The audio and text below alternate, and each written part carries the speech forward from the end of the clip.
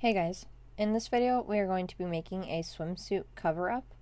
To make this, you can use a number 3 lightweight yarn or a number 4 medium weight yarn and the recommended hook size for your yarn. Here I am using a Lion Brand Pound of Love yarn with the recommended hook size of 6mm. To get started with this, you are going to want to know your waist size. My waist measures 30 inches around, and when you know your waist size, you're going to want to divide that in half. So for me, I'm going to use 15 inches for my front and back panel of this project. When you know your waist size and you have divided that in half for your front and back panel, you will then want to go on to work a chain the length that you need for half of your waist size. And you will want this beginning chain to be a multiple of 4 plus 2. So to reach a length of 15 inches for my beginning chain, I chained 64 chains, which is a multiple of 4, and then I added 2 for 66 chains. For this project, this beginning chain is going to be our first row. So for the second row, we are going to go on to work a single crochet in the second stitch from the hook. So again, work a single crochet in the second stitch from the hook, and then work one single crochet into each stitch all the way across your beginning chain. When you have worked one single crochet in each stitch all the way across that second row, you should have one stitch less than you had for your beginning chain. And again, that was the end of row 2. For row 3, we are going to turn our work and start with a chain of 2, which does not count as a stitch. And we are going to double crochet into the same first stitch, double crochet into the next stitch, and then we are going to chain 1, skip a stitch, and work 1 double crochet in the next 3 stitches.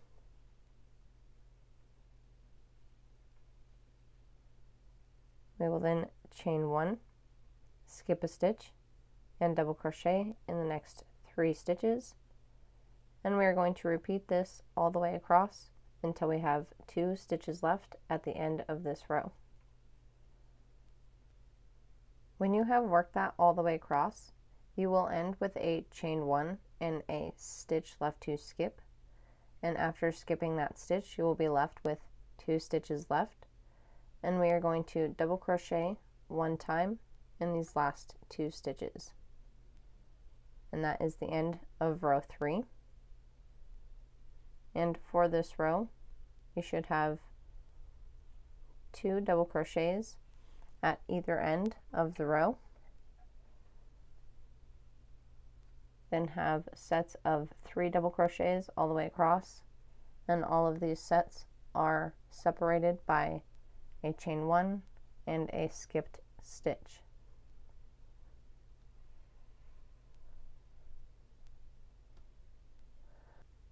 For the next row, row 4, we are going to turn our work, and we are going to start with a chain of 1, which does not count as a stitch, and we're going to single crochet in the same first stitch. We will then chain 1 and skip a stitch and single crochet around the next chain 1 space. We will then chain 4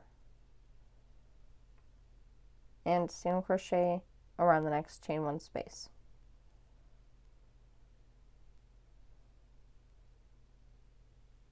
And that is what we are going to do all the way across this row. So again, we are going to chain 4 and single crochet around the next chain 1 space, and we are going to repeat this until we have single crocheted around the last chain 1 space of the row. When you have worked that all the way across that row and you have single crocheted around the last chain 1 space, we will then chain 1 more and skip a stitch, and then single crochet into the last double crochet of the row. And that is the end of row 4. And for this row, you should have a single crochet around each chain 1 space, a chain 4 over each set of 3 double crochets, and a single crochet in the first and last stitch of the row with a chain 1 space before and after those stitches. For the next row, row 5, we're going to turn our work, and we're going to start with a chain of 2, which does not count as a stitch, and we're going to double crochet into the same first stitch, and then we are going to double crochet around the next chain 1 space. We will then chain 1 and skip the single crochet and work 3 double crochets around the next chain 4 space. We will then chain 1, skip the single crochet, and work 3 double crochets around the next chain 4 space. And that is what we're going to do all the way across this row, again by chaining 1, skipping the single crochet, and working 1 double crochet around the next chain 4 space, and do that all the way across this row until you have worked 3 double crochets around the last chain 4 space. When you have worked that all the way across and you have 3 double crochets around your last chain 4 space, we will then chain 1, skip a stitch, and double crochet around the last chain 1 space of the row, and then we're going to double crochet into the last stitch of the row. And that is the end of row 5. You will now go on to repeat row 4 and row 5 until you have the length that you would like for your front panel or back panel, measuring from where you would like your armholes to start, or at about the bottom of your armpit.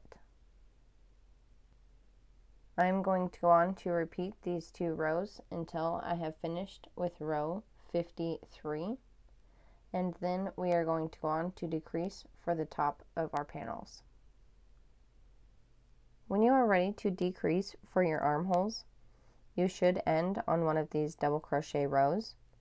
And again, I have worked through row 53, and I'm now going to go on to decrease for the top of the panels.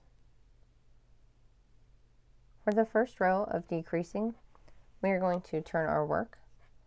We're going to start with a chain 1 and single crochet into the same first stitch. And we're going to chain 1 and single crochet around the first chain 1 space.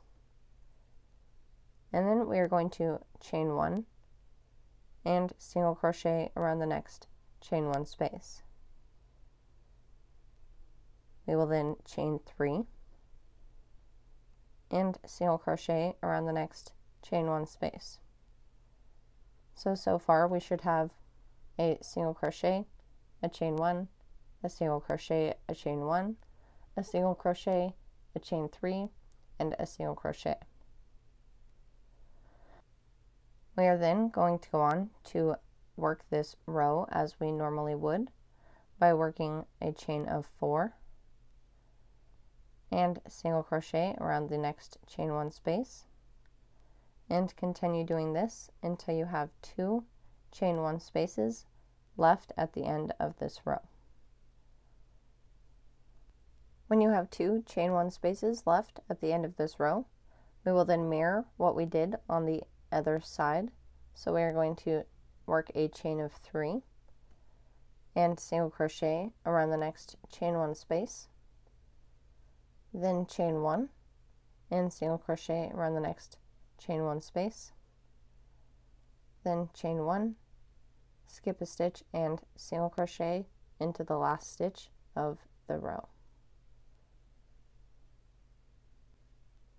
For the next row, to complete this decrease, we're going to turn our work, and we're going to start with a chain of 2, and we're going to double crochet into the same first stitch and double crochet around the next chain 1 space. We are then going to chain 1 and skip the single crochet, and we're going to work 1 double crochet around this next chain 1 space.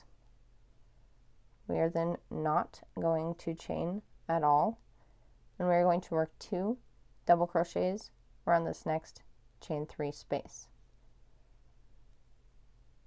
So this will act as our first set of 3 double crochets. We will then chain 1 and work 3 double crochets around the next chain 4 space, and we will continue doing this until you come to the chain 3 space at the other end of this row. So again, chain 1 and work 3 double crochets around the next chain 4 space until you come to the chain 3 space at the end of the row. When you've come to the chain 3 space on the other end of this row, we're going to work 2 double crochets around the chain 3 space,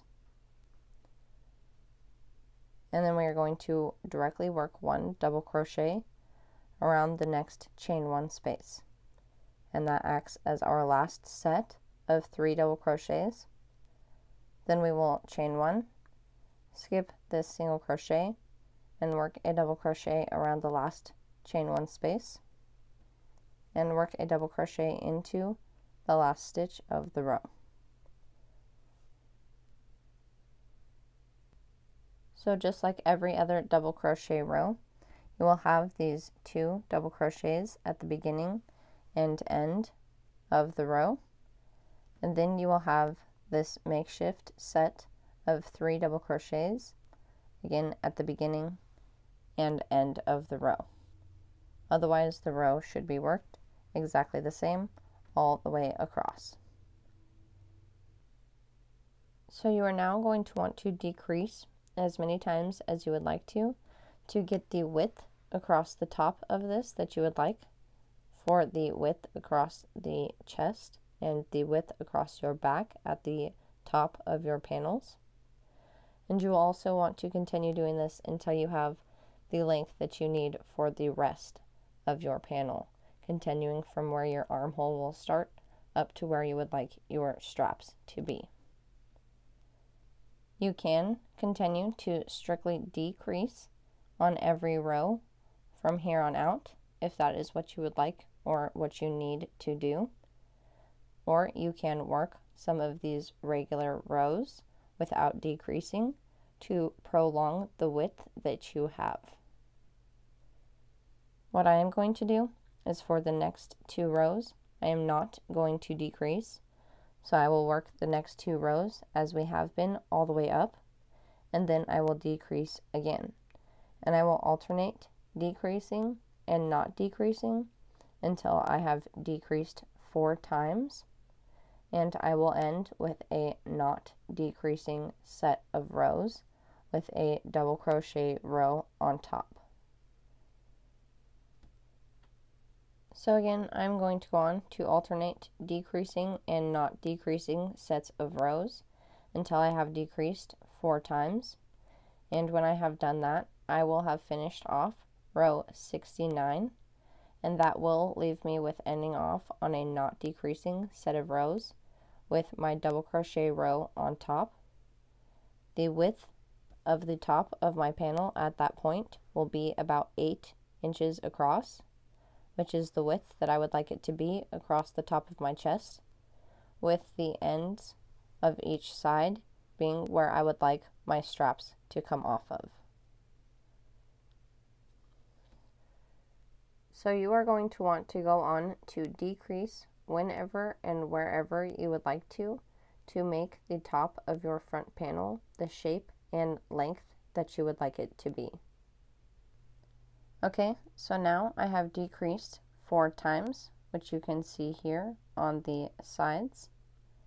And then I finished off on a non-decreasing set of rows with a double crochet row on top, and that was row 69 for me, and that leaves me about 8 inches across the top. When you have worked your panel to be the length that you need to, starting from where you started to decrease, making a big enough armhole and making that length long enough, and then getting the width across the top that you would like.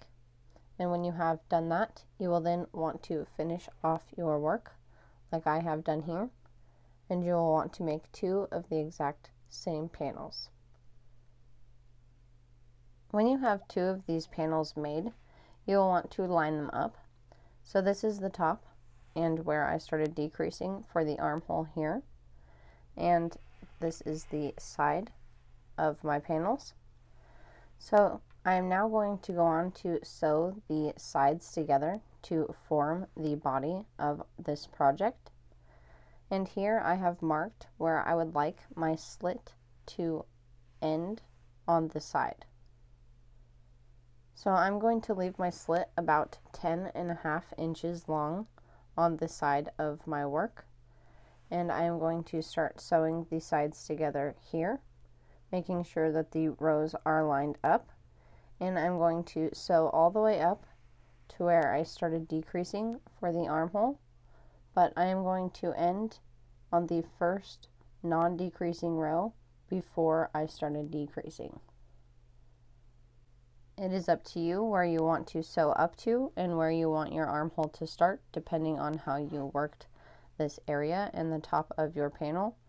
But again, you'll want to sew the sides of your panels together to make your armhole at the top and to create a slit here at the bottom of your work.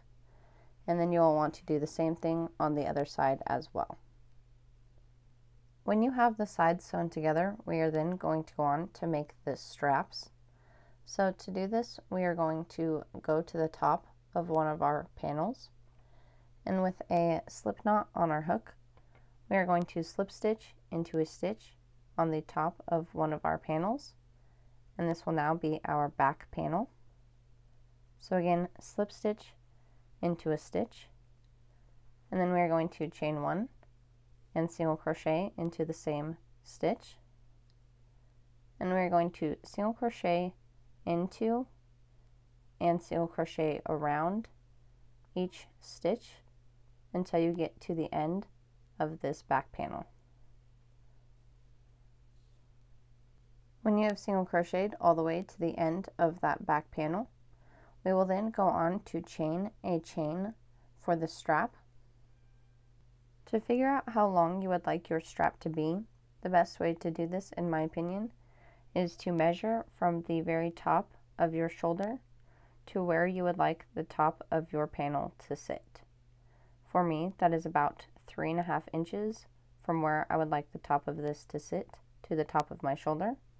So I am going to multiply that by 2, which is about 7 inches long. So I am going to chain 26 chains to reach 7 inches long for my strap.